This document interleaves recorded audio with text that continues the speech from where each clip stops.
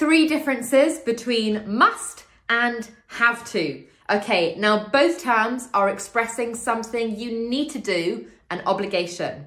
The first difference is must is never followed by to.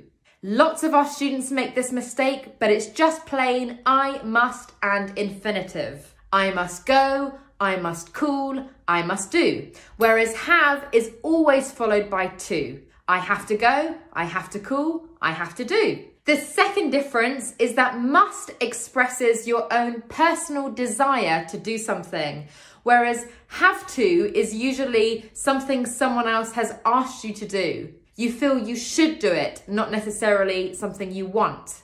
I must ring my parents. I have to call my parents. Can you hear the difference between the two?